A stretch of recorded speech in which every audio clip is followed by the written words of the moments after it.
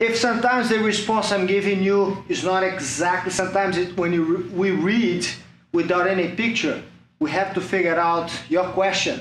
If the technique or what I'm showing is anything different than what you have, send me the question again. If you can, a picture, get a partner, just take a picture to make sure I have all the details possible to make sure I respond 100% what you're looking for. If we are on our knees, you know, a lot of guys grab pants. Evidently here, if you start pulling, pushing forward, I'm gonna fall back and I pull guard.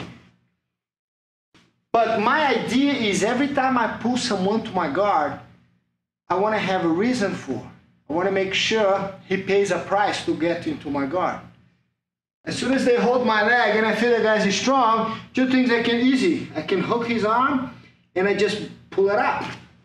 Surprise him with that to get my leg out of his control.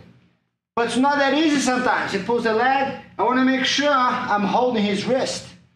And as he starts coming after me, I just raise my leg and control. I'm pulling guard, but I'm having his arm. More I move my hip out, more I open the space for my leg to come out.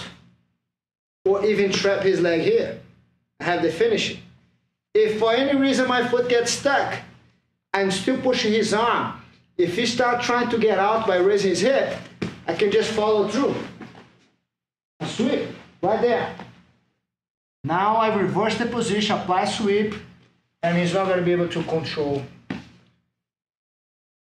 One more time.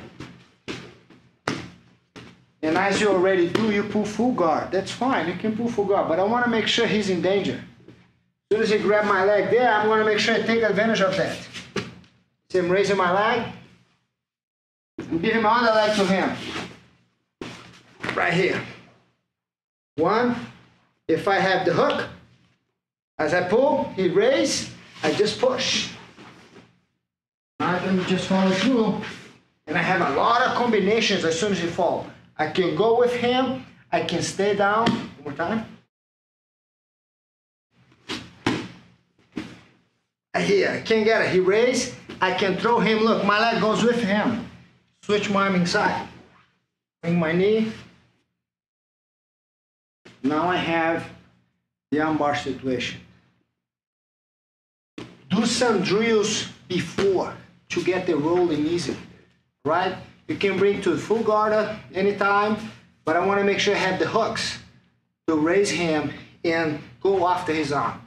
Every time the arm has a distance between the body and the arm, you can always work to go in and out. All right?